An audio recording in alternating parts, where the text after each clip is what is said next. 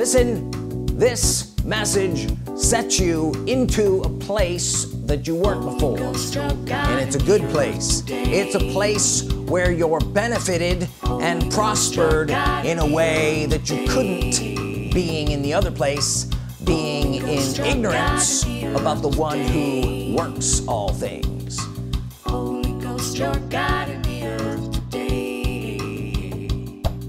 The Father is in heaven, Jesus at his right. The Holy Ghost is God in the earth today, and you walk with him by saying words. My name is A.J.Hemstrought. Thank you for joining us. If this is your first time here, make sure you subscribe. If this isn't your first time here and these messages are blessing you, then consider becoming a partner with us. 1 Corinthians chapter 12 and verse 1. Now concerning spiritual gifts, brethren, I would not have you ignorant. Who's this written to? To the brethren. Why would he write this and say I wouldn't have you ignorant? Because you can have brethren, say you can have brethren, that are ignorant of things pertaining to the Spirit. Is this possible? Yes. If it isn't possible, then why did he write it, right? Now concerning spiritual gifts, and you know that I think is a little bit misleading, that word gifts there, because as he goes on and talks in the rest of this chapter, he's not just talking about the gifts of the Spirit. He's talking about the Holy Ghost and things pertaining to the Holy Ghost. You understand that? So now concerning things pertaining to the Spirit would be a better translation. Brethren, I would not have you ignorant. Was it Paul's plan for people to be ignorant? No. Well, then why are you so ignorant? So Paul here says I would not have you ignorant. Well, I would not have you ignorant. You know, there are people out there that would have you ignorant about things pertaining to the Spirit, either wittingly or unwittingly. They have you and want you ignorant concerning the things pertaining to the Holy Ghost. Amen. Say the Holy Ghost. Holy Ghost. Have you ever been in places like this? Well, if you're not ignorant, listen, if you're not ignorant, then you have something. I hope you understand. I want you to have some lack of ignorance concerning things that pertain to the Holy Ghost, because some have not this knowledge that we're talking about tonight. The Holy Ghost is God in the earth today, and you shouldn't be ignorant about this fact. He is God in the earth. He's the only part of the Godhead in the earth, and there are ways that we can walk with him, and you shouldn't be ignorant about it. But this is new to some people. Now remember, we began this, we're talking about things pertaining to the Holy Ghost and how he does things, right? Verse 11, but all these worketh that one and self-same Spirit. Who would that be? Holy Ghost, dividing to every man severally as he wills. So we have the Holy Ghost, who's God in the earth today, and all these worketh that one. If it's worked by God in the earth, who's the one working it? That one, self-same Spirit, as he wills. You think he has any authority in the earth? Yeah, he's God. And all of it is worked by this one. Say this one. This one Spirit. Amen. What one Spirit would that be? The Holy Ghost, and he is God. In fact, let's look up at verse 6. And there are diversities of operations, but it is the same God that worketh. Yes, that's right. It's the same God that worketh. Down in verse 11 it says all these worketh that one Spirit. Verse 6 calls him God. It's the same God What same God? A different God? No, it's the same God, the Holy Ghost, that worketh all in all. You got a problem with me worshiping the Holy Ghost, the living God, and expecting him to do and work all in all? A lot of people would. A lot of people would be ignorant about that fact.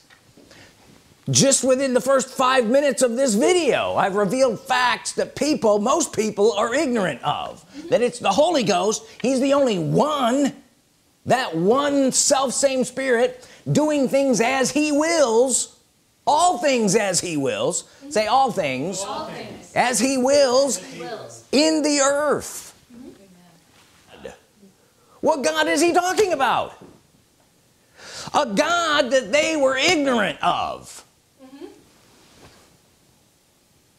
Paul stormed the doors of the Corinthian church and started talking about the Holy Ghost, things pertaining to the Holy Ghost, the same God that works all in all, that they were ignorant of.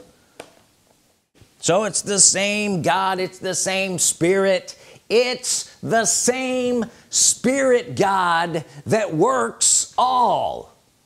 Say it's the same Spirit God that works all in all.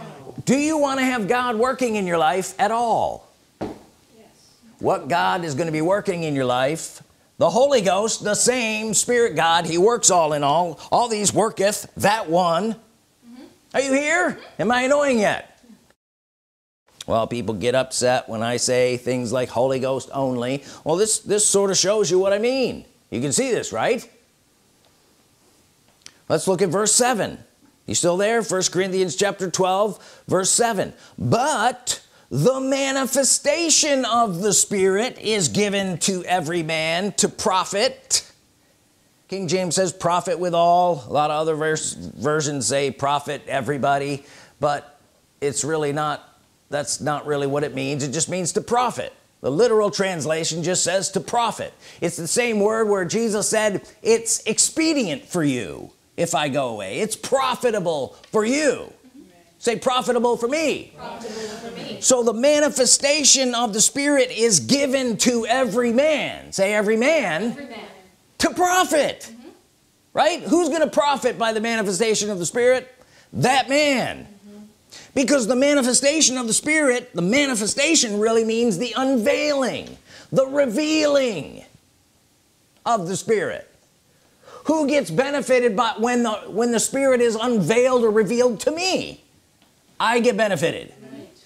Who gets benefited or prospered when the Spirit, the Holy Ghost, is unveiled to you? You profit by that.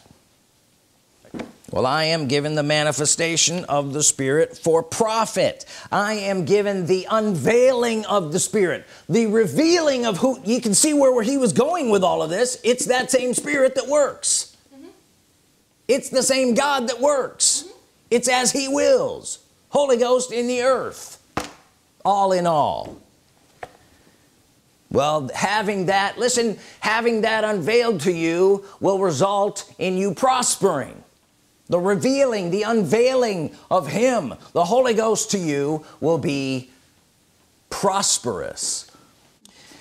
Well, there is a new manifestation of the Spirit. In fact, this is new to most.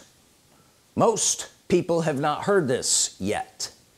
It sounds strange to them at first. But I'm bringing you into something new. Well, if you haven't heard this before, this is new, right?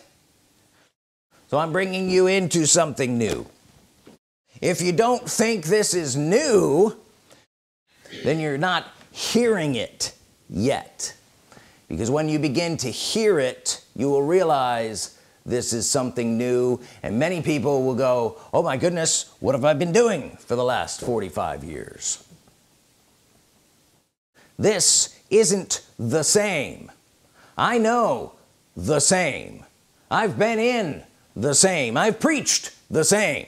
And I know the same when I hear it. And this isn't it. But this isn't the same. This is different. This does something different. The Bible calls it diversity of operations. This sets you in a place that you weren't before. Listen, this message sets you into a place that you weren't before, and it's a good place. It's a place where you're benefited and prospered in a way that you couldn't, being in the other place, being in ignorance about the one who works all things. Are you getting this? Yes. This sets you in a new space. Well, at some point when you've been here a while in this new place, in this new space, you'll talk to other Christians from time to time, and you'll realize that they're not here. There's something not quite there yet. There's something that seems to be a veil over their eyes that's been removed from yours. It's not to criticize them. The fact is, you've had the veil taken away to know who the Spirit of the Lord is, and they're still behind that religious veil, and they can't quite see it yet. Does this make sense? Yes. Well, the fact is, I'm not the same person in this room that I was out there in the same with everybody else. I'm different in here. I've been changed in here. Say, I've been changed, in here, in this space. In this space behind the veil, I've been changed. I'm different. I'm seeing Him, the Holy Ghost, and I'm changed into that which He is. Now, if you don't go behind the veil, you can't see Him for who He is, and you will never be changed into it. 2 Corinthians chapter 3 verse 16, nevertheless, when it shall turn to the Lord, the veil shall be taken away. The veil shall be taken away. Now the Lord is, see that the veil's taken away. Now the Lord is that Spirit. If the veil hasn't been taken away, then you don't know who the Lord is. And I'm not talking about Jesus. Jesus did not turn into magically the Holy Ghost. He sent the Holy Ghost into the earth, and you're ignorant of who He is.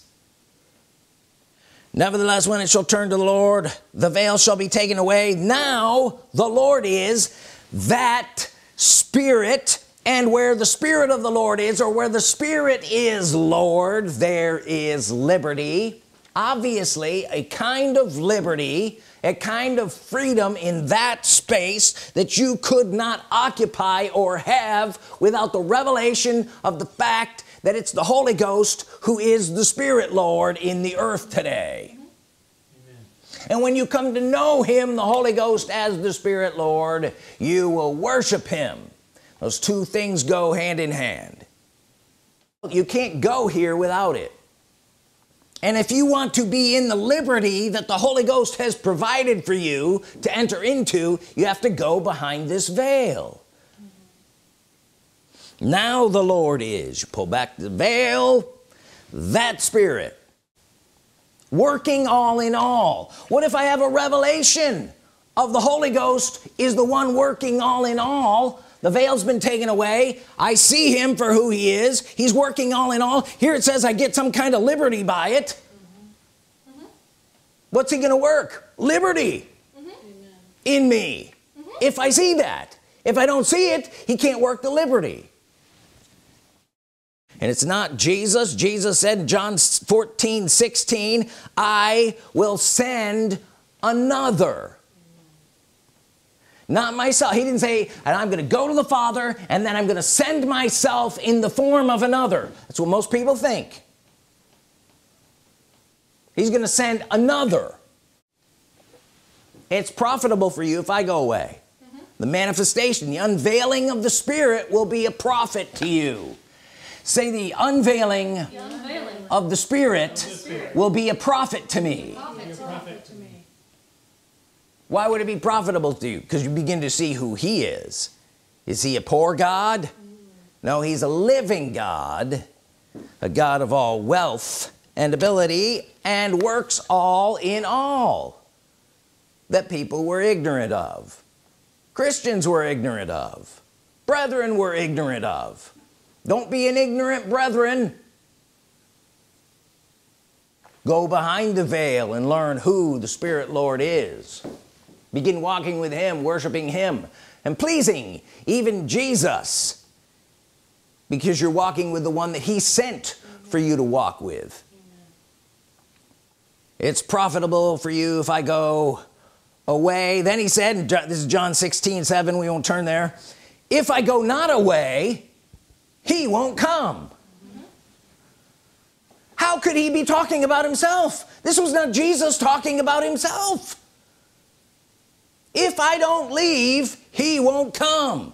No one says that about themselves. If I don't leave, I won't come. It's not him. Now the Lord is. Why do people get so upset about it? Now the Lord is that Spirit, the one Jesus sent. His name is the Holy Ghost. He's in the earth. He's the living God. If I depart, I will send him unto you. He didn't say I will send myself in a different form unto you. If that were the case, that's what he would have said. So hopefully we are unveiling the Spirit, the manifestation of the Spirit, the unveiling or revealing of the Spirit is profitable for you. Unveiling him means you're seeing him. Say, I'm seeing him. I'm seeing him. If it's unveiled, the veil, you put a veil on your face, right? You take the veil off, you see something or someone you didn't see before. Who are you seeing? Jesus.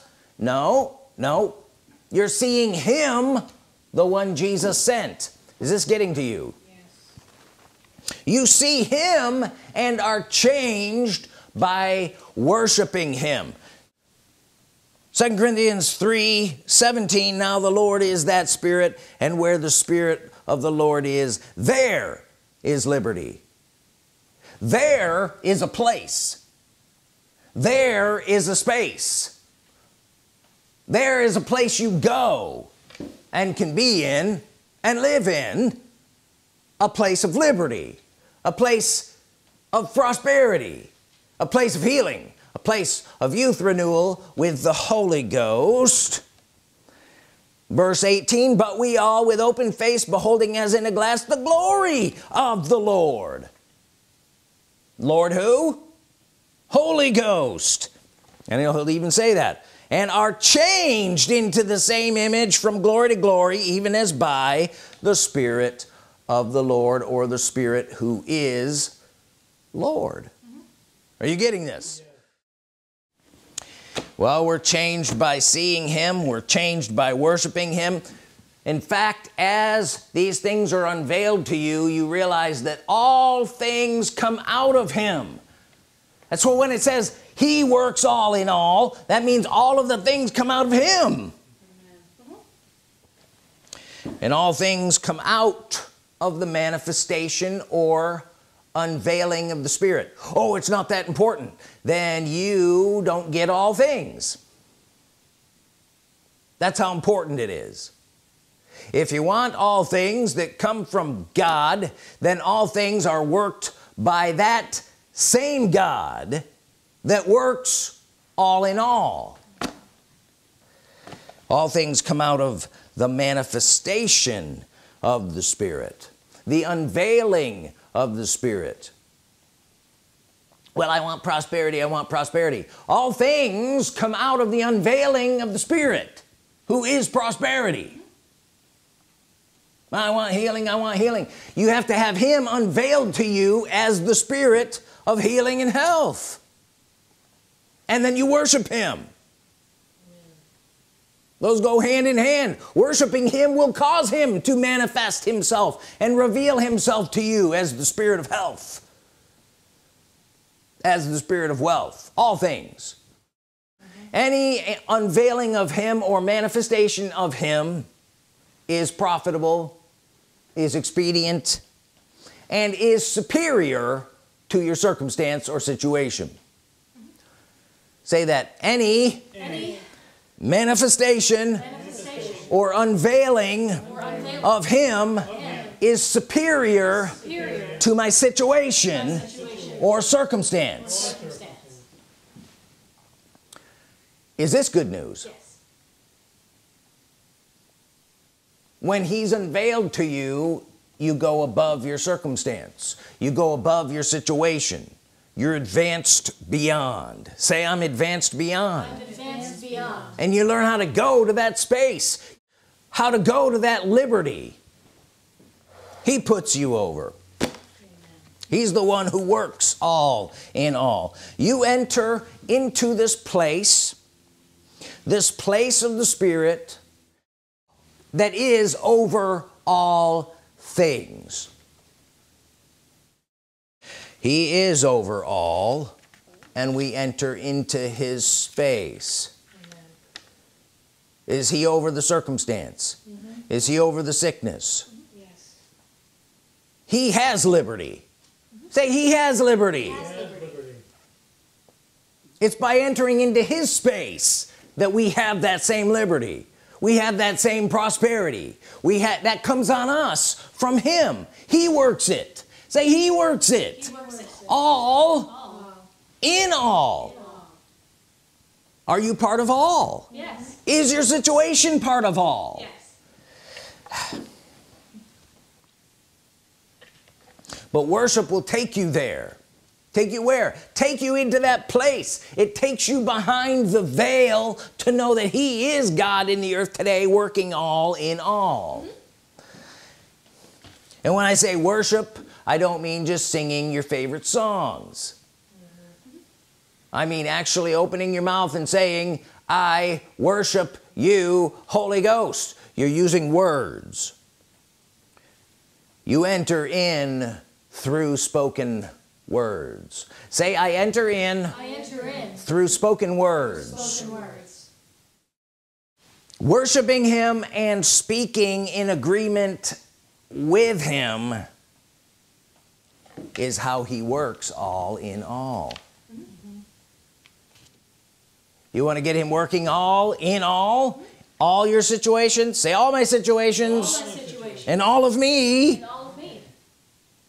This is how he works all in all, and he is above everything. This is how the same God works. All these worketh that one. Are you still here? Yes. All these worketh that one. If we find out how he worketh and we get in agreement with him, then he will work all things in all for us. That's right. Is this making sense?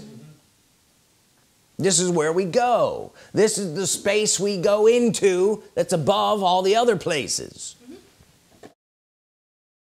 All these worketh, all these what? All these words, all these things that we say that are in agreement with him, he's able to do for us today if we'll say them and worship him. The results you desire are on the other side of these spoken words. Say, the results that I desire are on the other side of these spoken words. When we speak his words, he begins working all in all of our situation. Are you here? Yes. So the unveiling or new manifestation of the Spirit is a new place in the Spirit, is a new space in the Spirit that other people have not gone to, and we're beginning to go there and occupy it. Amen. Say, occupy it. Occupy it.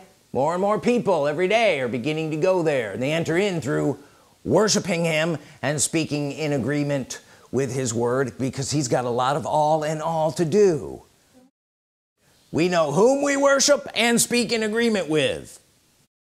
I'm not backing off from it. I know whom I worship and speak in agreement with. He is the one God, and he works all in all. Are you getting this? Well, I preach from this place. My words will take you here, because it's in here. What's in here? All is in here. Are you getting this? All is in here. Well, I need all. That's what I need. This is how you get there. You got to go behind the veil. And I'm telling you, worship will take you there quicker than anything else. In fact, if you don't worship him, there are certain things you can't have. But if you worship him, God the Holy Ghost, he'll take you behind the veil. You'll begin to see him for who he is, and he'll begin working for you. Especially those things where you speak in agreement. It's in here. I can taste it. I can see it. How can you see it? Because you go behind the veil. As you go behind the veil and worship him and speak in agreement with his words, you begin to see it all. Say, I begin to see it all. Even those things you thought weren't even available to you anymore, they become available to you. Why? Because they're his, and you're with him. It's in here. I can see it. I can taste it. The Bible says in Psalms 34:8, oh, taste and see that the Lord is good. You have to taste it first. You got to say it first. You taste with your tongue. You got to say it first, and then you will see that the Lord is good. Well, I've never worshiped the Holy Ghost. Begin worshiping him. Use your taster, use your mouth, and begin saying, I worship you, Holy Ghost, and then begin saying things that are in agreement with his word. You're tasting it, and then you will see it. Hebrews chapter 6 verse 4, for those who were once enlightened, say once enlightened, and have tasted of the heavenly gift, which means they used their tongue, and were made partakers of the Holy Ghost, or partners with the Holy Ghost, by using their tongue. Verse 5, and have tasted the good word of God, which means they use their tongue, they've said the good word of God, and the powers of the world to come. You know what the world to come is, right? That's the future. That's tomorrow. You're tasting of the powers of tomorrow. The powers, the word of God and the power of God will affect your tomorrow. Worship him today. Listen, worship him today and speak in agreement with his word by tasting his word, and your tomorrow will be different. This is your future. I'm showing it to you. I'm telling you how to get here. This is your future. When you worship him, the Holy Ghost, and enter in behind that veil and confess the scriptures, you are tapping into that realm that is above and beyond all circumstances, above and beyond all situations, and you will be changed, and you will walk with him and know the way to go forward. I would not have you ignorant of these things concerning the Holy Ghost, his being God, and how you walk with him by saying words. This same God that works all in all will begin working in all of your life as you worship him and speak in agreement with his word. Let me pray for you, Holy Ghost. I thank you that these people are becoming settled in these facts, and they're entering into the space where all things are possible and nothing will be held back from them. For this is the day and the hour for the great people of God to rise up and stop being held back by religious traditions, but become the people I've called them to be, says the Spirit of the Lord. And they shall be great in this day, and we're honored and privileged, Holy Ghost, to worship you and speak in agreement with your word and fulfill everything that you've called us to fulfill in this day, in this hour, in Jesus' name, amen. Amen. If you have a tithe or an offering, or a tithe and an offering, 2 offerings and 2 tithes, and whatever you got, hold it in your hand. Say this after me. Holy Ghost, I worship you. I thank you that I'm entering in to your place where all things are possible to me, and I can go forward in your prosperity, in your goodness, and in your way. I give you all the praise in Jesus' name, amen. The Father is in heaven, Jesus at his right hand. Holy Ghost, your God in the earth today.